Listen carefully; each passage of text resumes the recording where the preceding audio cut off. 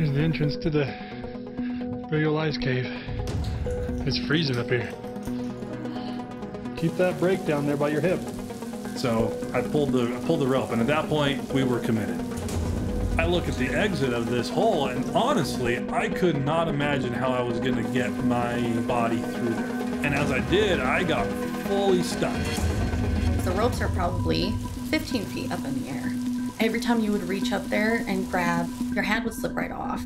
Hello, hello, is anybody there? And if anybody's in the cave, they've got to hear this. And it was just the cave playing tricks on us. Nothing we could find to just get a fire started. I had ripped out some of my hair to just get the lighter going. What if they don't make it in time? Or they're just going to be dragging out dead bodies? Put all my weight on it to take my next step up and fell. She was heading straight for that hole that we just climbed up. If we don't get out of here within the next 8 hours, we probably won't survive this.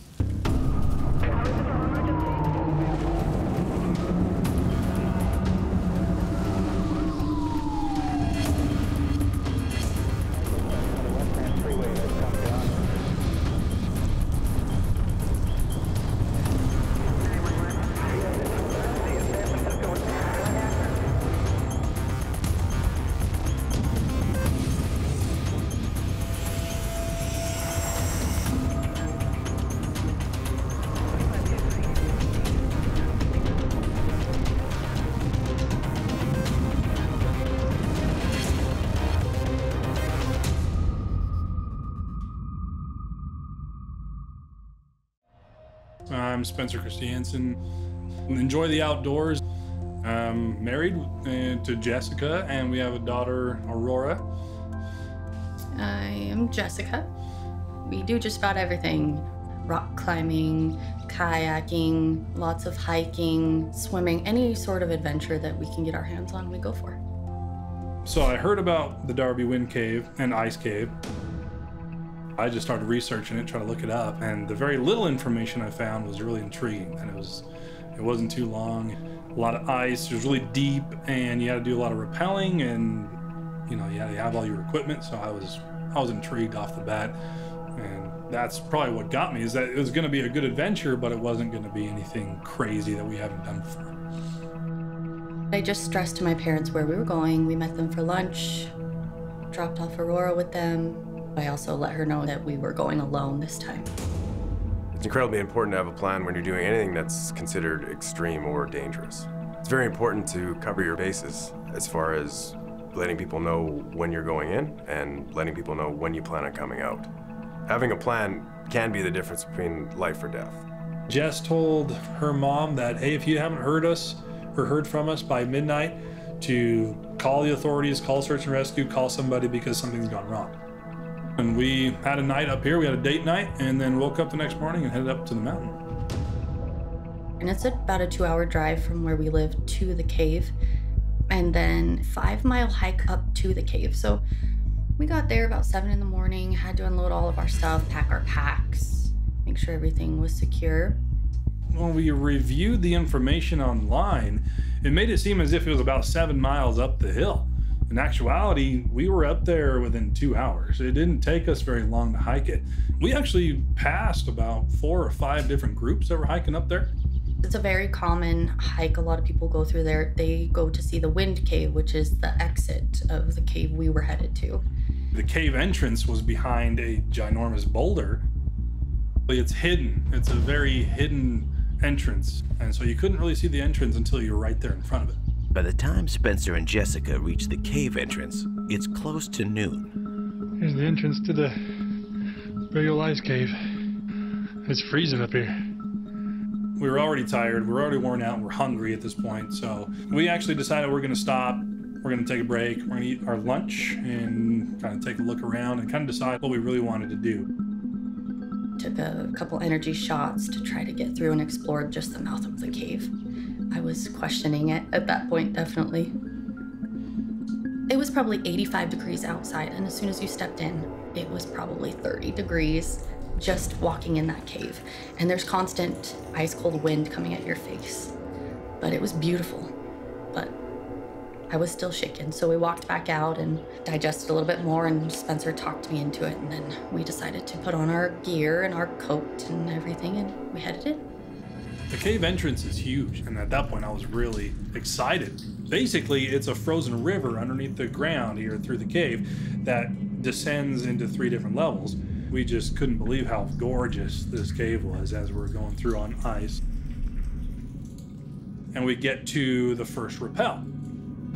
The first rappel is a steeper slant down of this ice slide. We knew that if we're going to go down the first rappel, that was our commitment. We're going through this cave because it would be a lot of work to get back up. So we stopped actually right before we did the first rappel and talked it over a little bit. Can't believe how big this cave is. Going down to the first rappel. Should I kneel down? Yeah, I would just put your back to the rappel and then scoot down on your butt. Yep, just like that. And then remember, lock up the rappel, lock your brake up first. Now just slowly let the brake go, let your knees get wet. Freaking nice. You got it. As Jessica and Spencer descend the first rappel, the ice and grade of the slope means there's no going back. In doing this, they know they're being forced to explore the rest of the cave, no matter what obstacles lay ahead. And the first one's just small. You kind of just sit on your feet and just grab the walls and safely go down. It doesn't have a bolt. So I was the first one to go down. I felt more comfortable being the first person rather than the last, just in case something happened. I knew Spencer was strong enough to be able to pull me back up. It's kind of our mutual agreement because, one, I can watch her equipment. I've been rock climbing a lot longer than she. And so every time that we hook her up into the equipment, I go over her carabiners, her ATCs, and how she's going to be set up for the rappel, if the rope's twisted or not, that kind of thing. So I always help her, and that helps her feel more confident in the rappel.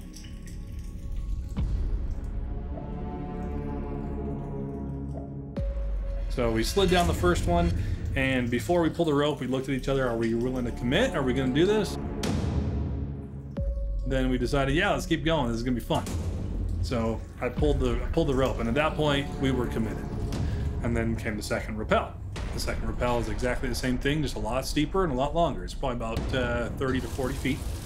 And it's just a big waterfall underneath the ground. The next one is really big, and you use the bolt and rope up and go down. And then the next one is even bigger. You're taken back by the beauty more than you are the fear, I guess. There's no markings or anything that we're following in here besides bolts. The only way we really had a lot of confidence through the cave was the wind direction and the airflow. So as long as the wind was on our face, we knew that we were going the right direction. And we finally found one place that had some marking on it. We find just a tiny little hole. Around this hole in the wall, there was a bunch of writing and one arrow. It was a pink arrow that was pointing straight down there. So we knew, okay, well, here's our entrance. We decided we're gonna go all the way through. She was gonna go first. She pushed her set of equipment and herself through first, and then she radioed to me to keep coming. So I took my backpack and I pushed it in front of me. The tunnel gets so narrow.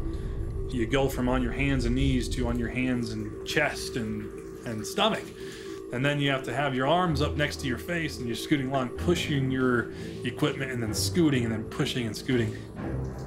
It's really extremely tight. So I call out, hey baby, hey Jess, are you there? And she's close enough to where she can see my backpack. So what she does, she reaches in, grabs a backpack, and this is the most intense part for me because I look at the exit of this hole, and honestly, I could not imagine how I was gonna get my body through there. He is 5'11", 220-pound bodybuilder, so he's big. And I have an okay time getting through this tight squeeze. It's a long tunnel. You're down scooting basically through there, and that's me. And I am not that big of a person. Spencer had to take all of his equipment off, and I had to take it through. So I probably in the end went through that tunnel 4 times before Spencer decided he was gonna try to go through. My adrenaline was already rushing because I knew I couldn't go backward. So I took my helmet off, and that actually made me feel better too, kind of letting that air around my head. I gave her my helmet, and I just decided, okay, I'm just gonna kind of do whatever I can. I'm gonna squeeze my shoulders up in there, and I'm gonna push as hard as I can. We're gonna get through it. And as I did, I got fully stuck.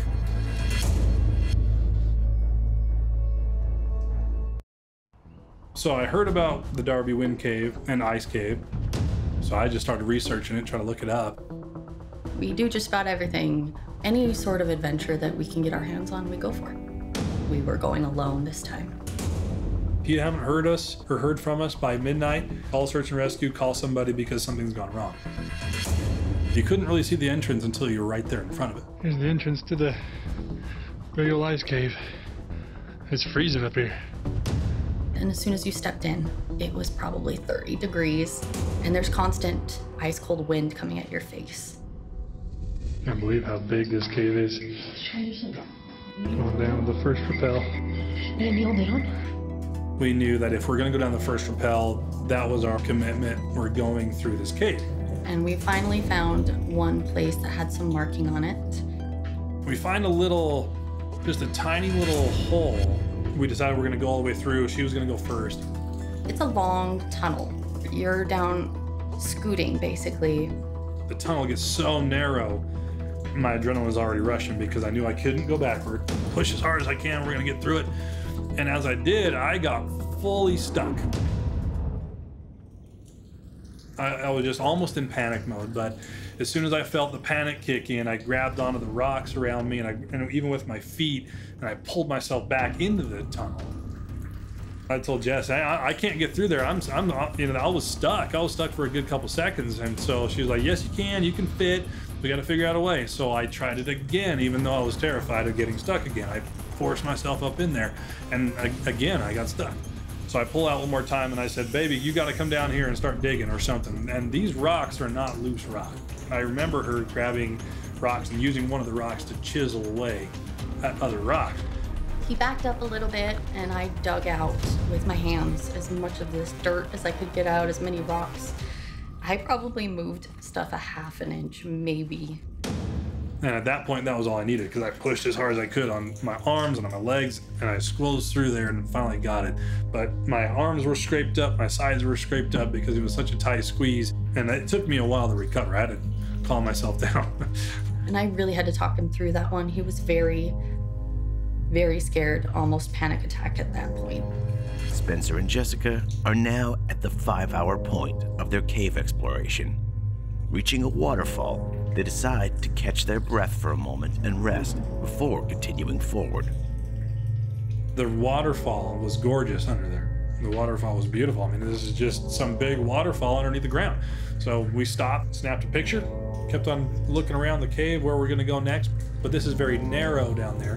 So it was very obvious that the water had cut a way through. So our decision was we're just gonna follow the river. After hours of being in this, zigzagging around, trying not to step in the water, but that's impossible. You're walking through a river. Our feet were going numb, so we're going through, and we were really starting to get concerned how long this was taking. We look around for more clues. At this point, we're questioning, have we gone too far? It didn't seem this long in videos. Spencer was only reading quarter of a mile out. And we had been in there for hours, like past what we had thought we should have been. That was a major problem. All the information we received and all the information we looked up and even called about, it couldn't have been longer than just a couple miles. And we've traveled, it felt like 3 miles through these zigzags. So we figured we've got to be out soon.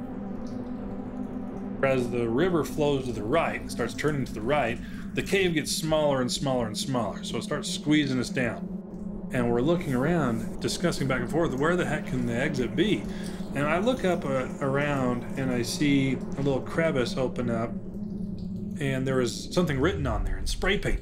I think it said P17, as I remember. It says P17. I was like, wow, okay, there is physical proof. That's man writing something. We're going the right direction. This is good. We both start crawling toward this P17, And as we get squeezing through this little crevice, it opens up into a room where we can finally stand up. So we're excited. You know, we're excited. Yes, we found the next exit. We're on the right path. It's just basically a wet cave that is sitting underneath another waterfall. It's bolted and it has 2 ropes leading up the waterfall. And seeing ropes, that was a good sign. And then that was obvious that some people were down here at some point, and it was a hole and a set of equipment to let you climb this thing. And as we did research before we went into the cave, one of the big things we kept finding was that there was probably about a 25 to 30 foot climb to get out of this cave. So we had just imagined, hey, well, this is the next way out. And there was another part in our research that we found called Crotch Lake. Crotch Lake was, in descriptions on the internet and descriptions over different articles, was a piece of the cave where you had to wade through water up to your waist. Well, going through the river, we had done that 3 or 4 different times where the river would kind of flatten out and you're going through a lake up to your waist. And so we had figured we had already passed Crotch Lake a long time ago. So this is actually pretty exciting because of how far we got. We thought, hey, this is the last little climb. This is the last little 25-foot climb. We're gonna get the heck out of here. The bolt with the 2 ropes of the waterfall had to be the way out. But the problem is the ropes are probably 15 feet up in the air. We can't reach them. And you're gonna have to lead climb. You're gonna have to pull up your own body weight. And this thing is probably 30 feet in the air before you ever reach the top of the waterfall. So you're constantly being soaked. It's freezing down there.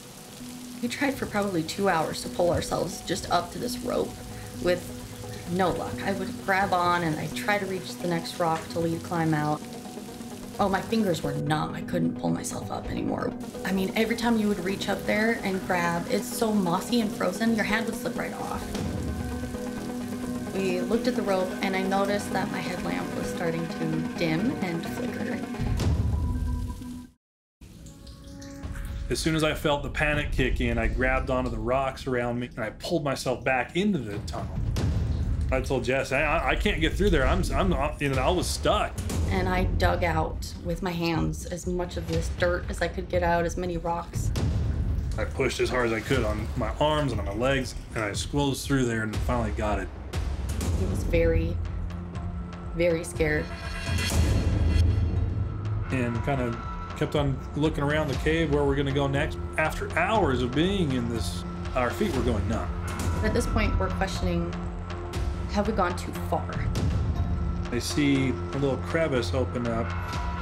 We both start crawling through this little crevice. It opens up into a room where we can finally stand up. It's just basically a wet cave that is sitting underneath another waterfall. It has 2 ropes leading up the waterfall.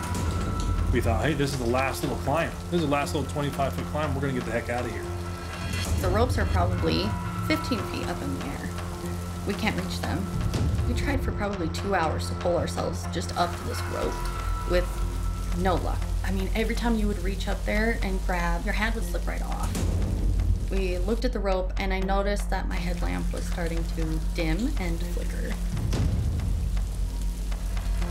Then we looked at the time, so it was midnight at that point. And I told my mom if I didn't call her by midnight that night, she needed to call search and rescue. I was a little bit worried because you didn't feel trapped or like there was no way out still at this point.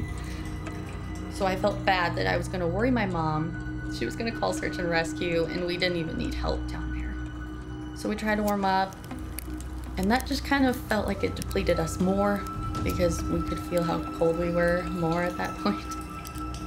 I remember having all of our garbage burning and the flow of the smoke coming off of that wasn't going in a specific direction.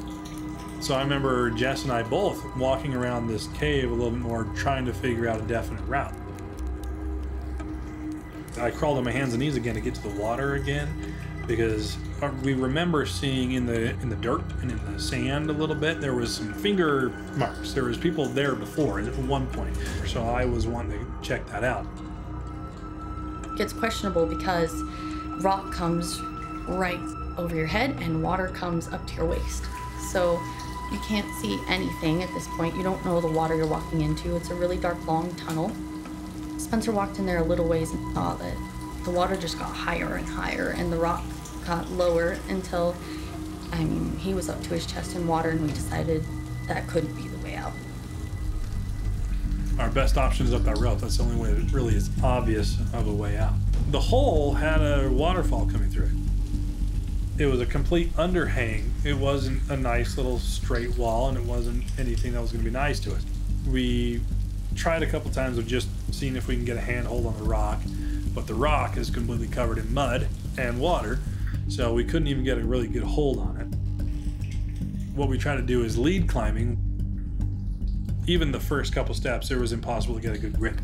And so I decided I was going to lift her up on my shoulders. Maybe if I lift her up on my shoulders, you can grab on the rope and connect the carabiner in there somewhere to where we can get you kind of moving up.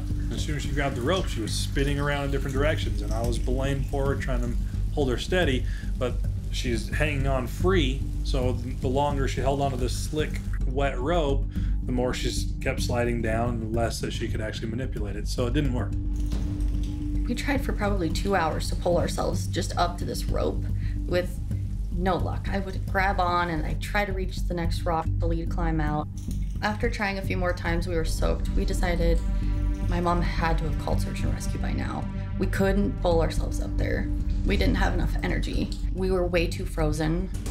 You had to weigh your options. Are we going to actually make it up here, or are we going to put ourselves in hypothermia? Because at this point it was questionable. Our feet were numb, our fingertips were going numb. I remember checking the clock again and seeing 3 and 4 and 5 o'clock in the morning. So what we decided to do was try to start another fire, but we didn't have anything to burn except for our equipment. But at this point we're shaking, we're shivering, and we're completely soaking wet from all the different attempts trying to go up the hole. So we decided, well, it's better to burn some equipment than it is to be cold. So we dug into our backpacks and we pulled out my hat, Jess's hat, just whatever we could. We just wanted 45 minutes of sleep to try to get ourselves back together to try to climb up this waterfall again. Every time we would try to fall asleep, you would wake up because you were shivering. So cold that your feet are just burning. They're past the point of numb to just constant burning. Everything hurts. My fingertips just hurt to touch anything. I couldn't light the lighter. I couldn't open the protein bars. I couldn't do anything. Hypothermia would include shivering, then a lack of coordination, and then finally a loss of consciousness. There was even a time where I startled myself awake because I thought I heard country music down there. So it startled me awake, and I got up and I yelled, "Hey, is anybody down there with us? Is anybody down here?" Yelling, and I was blaring the whistle and blaring the siren. And no, it was nobody. It was just the cave playing tricks on us. It felt like our body heat was drifting away from us every single time you drift off a little bit. So we didn't let ourselves fall asleep anymore. We had one really good instance where we snuggled a little bit, got warm, and then all of a sudden we both woke up way too cold and realized that's very dangerous. We're gonna fall into hypothermia. We can't let that happen. And so Jess decides, well, we're gonna have to survive somehow. Let's get some movement going. We gotta move our body around and get some heat going. At this point, we had just decided this was a safe spot. So it was a marked area where we decided to stop. And I knew that if we were gonna wait for search and rescue, we needed to be somewhere that was marked. So after trying for hours and hours to climb out, and we just knew we were kind of better off waiting because we were still questioning if we had gone too far. I think it was 5 in the morning. No sleep because you're scared that one of you is gonna fall asleep and not wake back up because it's so cold. Spencer was pretty bad. He had traveled into that deep water that went clear up to his chest, and there's just no getting dry. You can start a fire, but we don't have that much stuff to burn down there. We had a whistle on the backpack. I had my walkie-talkie, and we went to the most large part of the cave that we were at, and we would yell really loud, you know, "Hello, hello, is anybody there?" And I would push the alarm button on the walkie-talkie, and Jess would blow in the whistle 3 times to try to see if we can get some sort of reaction. If anybody's in the cave, they've got to hear this. Made as much noise as possible. We did this every 20 to 30 minutes for hours. Every time you'd sound that whistle and just hear no response coming back to you, you got a little bit more discouraged. We were shivering so bad at this point that we were gonna face our death, or search and rescue was gonna come, or we were gonna climb out. There were 3 options. We needed to make one more fire. We needed to get just a little more strength. There was nothing we could find to just get a fire started. I had ripped out some of my hair to just get the lighter going. But I ripped out enough just to get a fire lit. And we talked it over. We said, if we don't get out of here within the next 8 hours, we probably won't survive this. It's a race against time compared to staying in one spot, giving search and rescue an opportunity to get to us. So we both decided, are we gonna sit here and wait? What if they don't make it in time? Because if they don't make it in time, or they're just gonna be dragging out dead bodies. We decided we're gonna burn everything we have left, which was basically just a small pile of trash. We're gonna take off our shoes and get our feet warm and get our hands warm and eat the last of our food. We're gonna give it all we got and we're gonna get out of here. We can't wait any longer. We're gonna freeze to death. Here's the entrance to the big old ice cave. It's freezing up here. We find a little hole, push as hard as I can, we're gonna get through it. And as I did, I got fully stuck. I dug out with my hands as much of this dirt as I could get out. I see a little crevice that opens up into a room where we can finally stand up. The ropes are probably 15 feet up in the air. We can't reach them. The water just got higher and higher. He was up to his chest in water and we decided that couldn't be the way out. Our best option is up that rope. That's the only way that really is obvious of a way out. Are we going to actually make it up here, or are we going to put ourselves in hypothermia?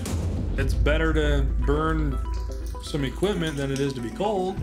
Every time we would try to fall asleep, you would wake up because you were shivering. So cold that your feet are just burning. Hello, hello, is anybody there? And if anybody's in the cave, they've got to hear this. It was just the cave playing tricks on us. There was nothing we could find to just get a fire started. I had ripped out some of my hair to just get the lighter going. Are we gonna sit here and wait? What if they don't make it in time? Or they're just gonna be dragging out dead bodies? We're gonna give it all we got and we're gonna get out of here. We can't wait any longer. We're gonna freeze to death. I grabbed the equipment, I laid it all out, and I looked at another idea. I was trying to think of a different pulley system I could make, or we've got rope, we've got carabiners, we've got rock climbing equipment. We have to figure out something with our strength levels that we can get the heck out of here. I think I have one last option that we can try. I boosted Jessica up. I kind of had her do a slip knot in this one, pull herself up, do a slip knot in the other rope, put her foot in there, stabilize herself, then pull herself up to make kind of a pulley system, back and forth, and I would belay, and that was actually working. But the problem was she kept twisting back and forth, but I just told her, okay, hold still, and she was doing just fine. 45 minutes later, probably, after starting that, she got up there and shimmied herself up through that hole. So that was exciting because we actually finally did what we couldn't do all night. It just took some smarts and a lot of strength. Jess was wiped out at that point. She was completely tired.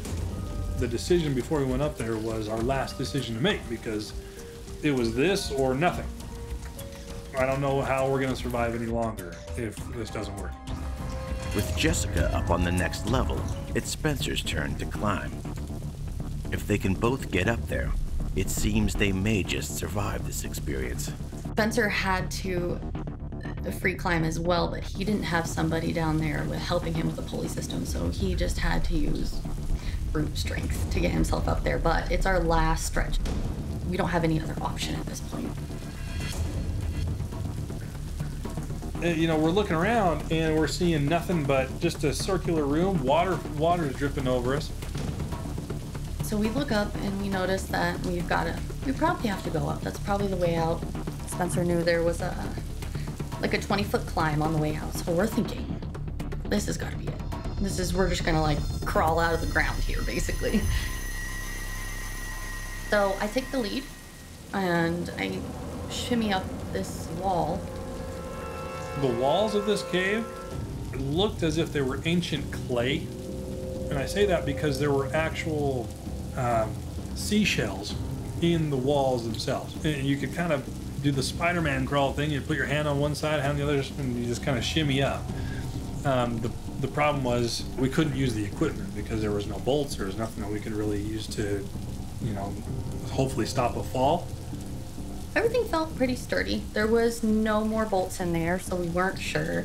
And you can't see any sort of light in there. All you see is this water. So we're trying to follow the water out.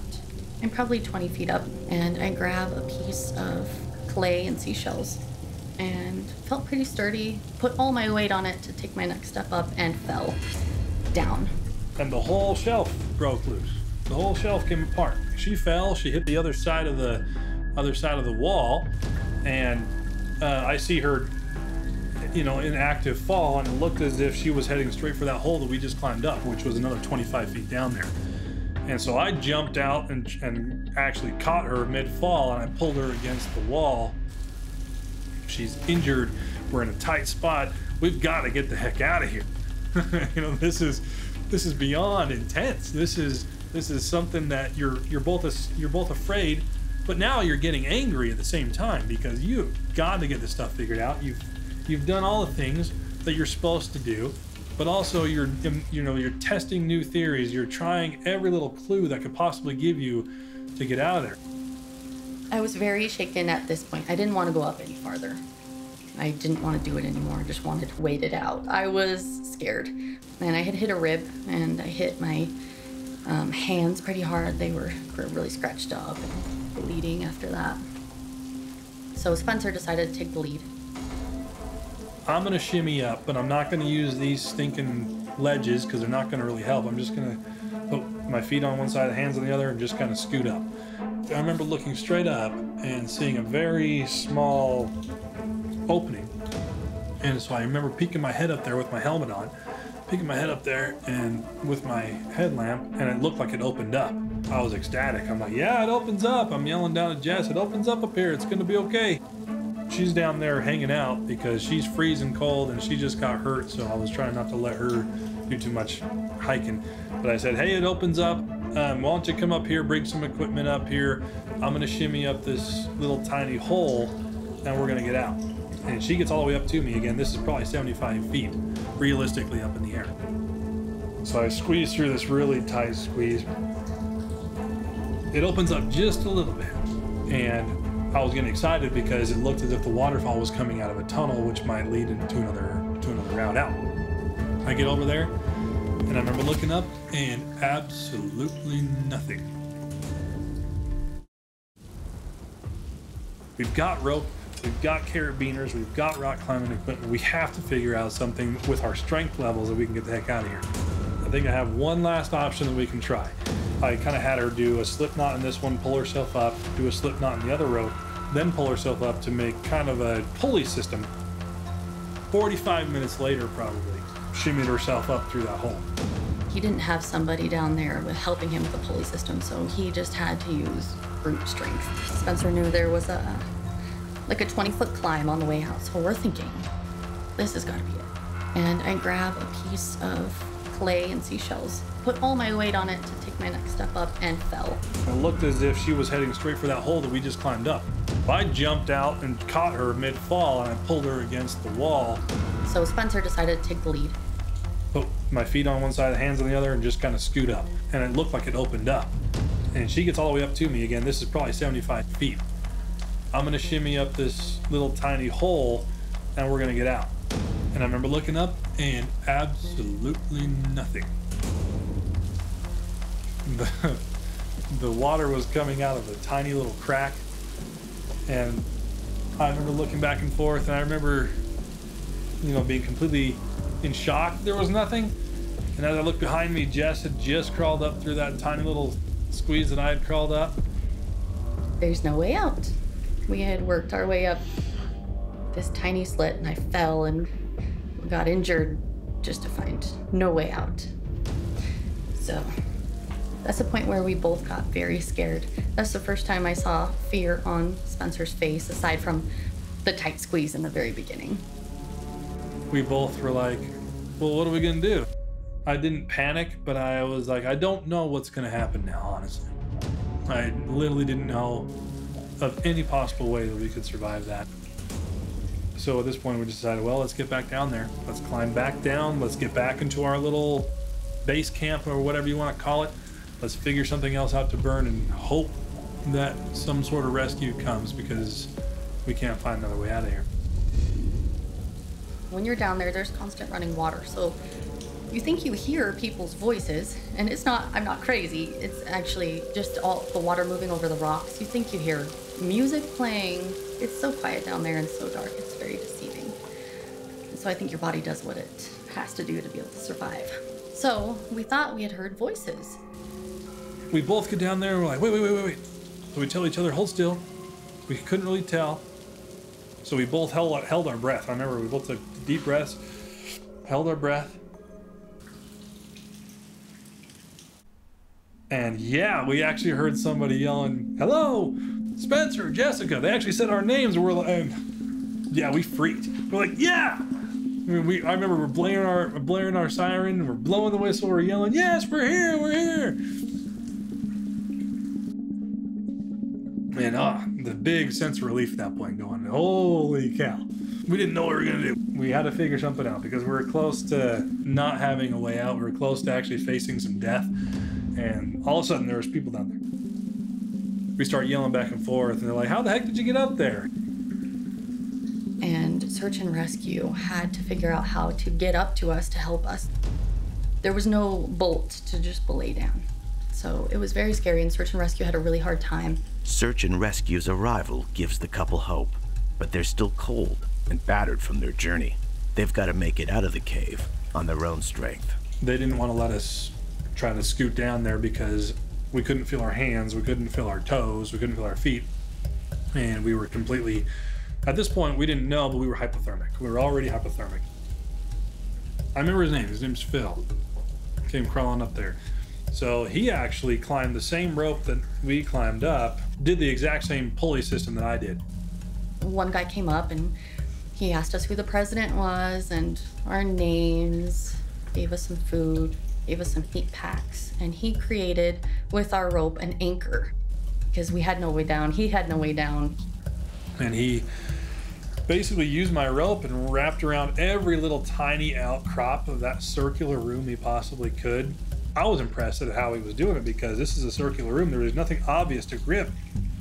But he went back and forth over and over again.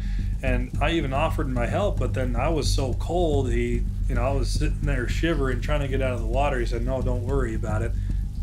Me and Spencer couldn't help him. We were so cold. We were hypothermic. We were sitting there just watching this guy wrap our rope around and around and around this huge boulder to try to get us to belay down.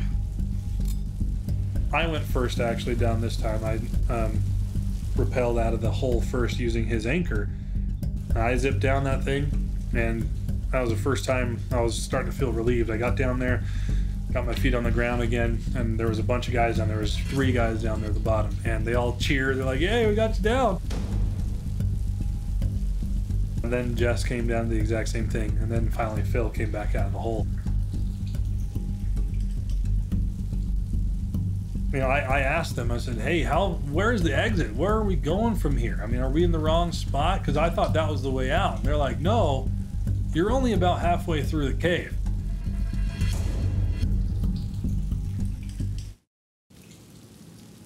It was happy, but it was really devastating to hear that because we had been in there for hours and we had moved a lot of distance. And they said, we got to go through the water. And I told them, I went into the water. There was no way out. And they said, no, this is Crotch Lake. I remember talking with them like, this can't be Crotch Lake. To get out through there, we have to swim. And he's like, yeah, this is a little bit extra water for this time of year. So they even said, yeah, most people would never imagine going through that as an actual way out because it looks like it's just a dead end.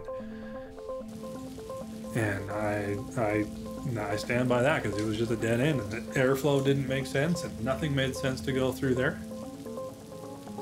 Search and rescue said, we got you some dry clothes, but we've got quite a bit of ways through. They told us you can't have your dry clothes until we get through Crotch Lake, which was quite a ways we still had to go through. They kept getting us to eat more food, but it was really hard. Your body goes into survival mode and you almost get an upset stomach trying to eat. And then the next step was to go through the water. So we got back on our hands and knees, went right back into that water. But I was so cold and so happy to see those guys that the water felt warm, even though it was really cold. That to us obviously means that's hypothermia. We have to get out of this quick, and we have another 25 feet to go in this glacier water. So I even said, okay, we've got to step this up a little bit. So we started moving faster. We finally get out, but at this point, the search and rescue guys said, hey, pull off to the right here. This is our next rappel, but we're gonna give you the dry clothes now. I'm like, oh, thank goodness, here we go. Finally gonna get warm. They turned around, jumped in some warm clothes, and started moving around, and we started feeling our limbs again. And we got out of there, as I remember, 8:30 that night. It was good, but we also knew that we had a 5-mile hike down still. But it was a huge relief. You don't realize how dark and trapped you are until you finally breathe fresh air. And it was so warm. We were in huge, heavy winter clothes, and it was so warm outside, and it was crazy to go from freezing to summer. And we started making our way down the hiking trail, and they bust out a bunch of sandwiches. They have chips, they've got cookies, they've got water, and I just couldn't believe it. There's a ton of people. It all of a sudden turned fun. The team lead for the search and rescue guy says that, oh, and we forgot it's your birthday. So the whole entire group, and I was completely embarrassed by this, but yeah, it was amazing. They all sing happy birthday to me right there, pitch black, except for everybody's headlamps in a big circle, and we're eating chips and sandwiches. That was really cool. It was a great experience, but yeah, I was completely embarrassed, but that made one heck of a good birthday, and not to forget. Well, I won't forget that one.